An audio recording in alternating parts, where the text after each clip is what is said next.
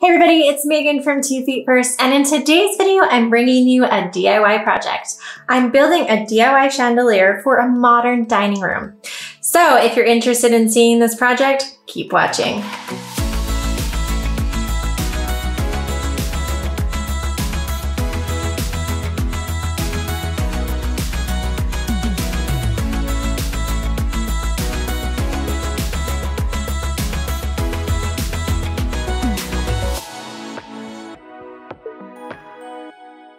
First thing first, electricity can be a scary thing if you don't know what you're doing. So consult an electrician or licensed professional for help with building or installing this light fixture. If you are familiar with how to wire electrical, this will be a quick, easy project. If you're not familiar with wiring, don't worry, it's still not a difficult project, but I would recommend you doing some research on how to wire before continuing. The chandelier was inspired by the Build Your Own 5-light chandelier at West Elm with a cost of about $255 to buy. And because you're probably now wondering, this DIY chandelier cost me about $110 to make, and I would say that's a pretty good savings.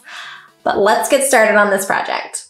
Supplies needed for this project are 5 porcelain light sockets with 24-inch wire, 5 lamp socket cups, 1-inch threaded hollow nipple, hex nut, 1-inch washer, slip star lock washer, and straight cylinder coupling, 5 3-inch pipe, 5 straight arm backs, a cluster body with a slotted plug, 5-inch round canopy, 4 feet of wire, 10-inch pipe, and 14-inch pipe. I link to all the supplies in the description below.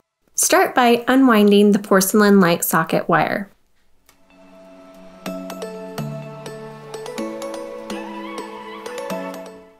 Take the 3-inch pipe and feed the wires through the pipe. Unscrew the screw on the light socket to allow you to thread the pipe into the socket. Tighten the pipe onto the socket, then retighten the screw on the light socket. Next, take the socket cup and feed it through the wire until it rests on top of the light socket so that it hides the white porcelain. Take a straight arm back and feed the wire through the holes of this fitting.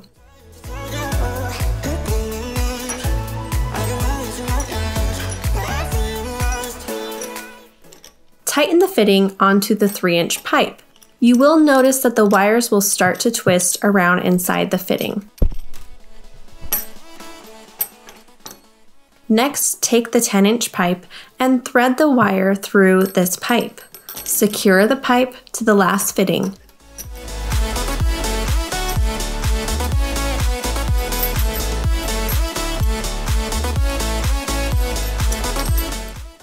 Complete this step until you have 5 other arms for the light.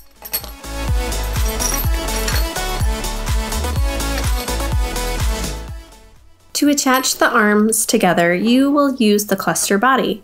Start by detaching the bottom and top of the cluster body by unscrewing the pieces. Take one arm and feed the wire of this arm through one of the side holes of the cluster body. Attach the arm to the body by threading the pipe to the body.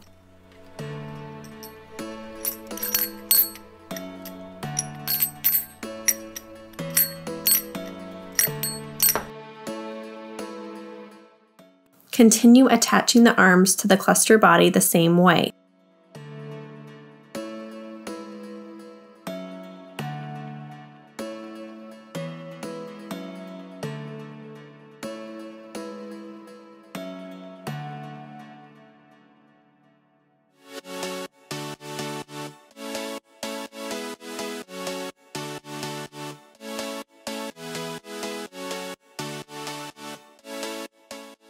After all the arms are attached, tighten the arms until everything is level if placed on a flat surface. Then flip the light upside down to screw on the slotted plug to hide the opening at the bottom of the body.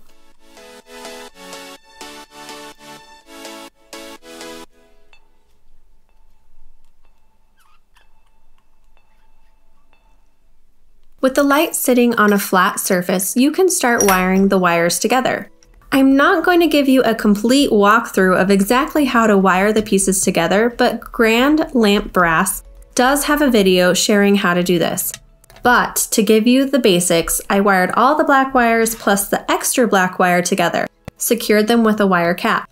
Then I wired all the white wires plus the extra wire together, securing them with a wire cap again. Now feed the newly added black and white wires through the top of the cluster body and tighten the top to the body. Next, take the 14-inch pipe and feed the wires through the pipe. Attach the pipe to the body.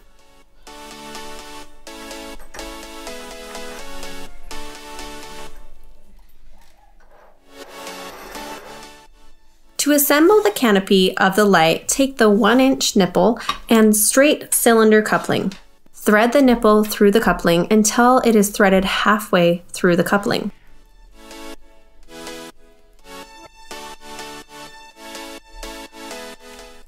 Feed these through the wires and attach to the 14-inch pipe.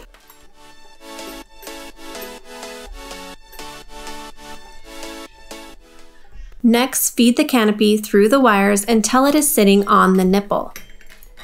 Then feed the 1-inch washer, slip star lock washer, and hex head nut onto the wires. Make sure you are feeding them in that order. Tighten the hex nut onto the nipple with your hand, then slightly tighten with pliers.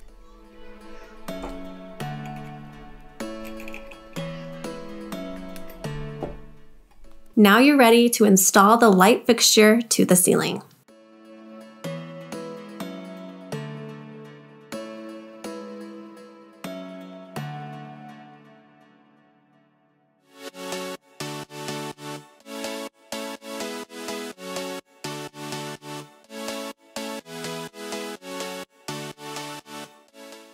Thanks for joining me for today's project. Be sure to click the thumbs up button if you liked this video.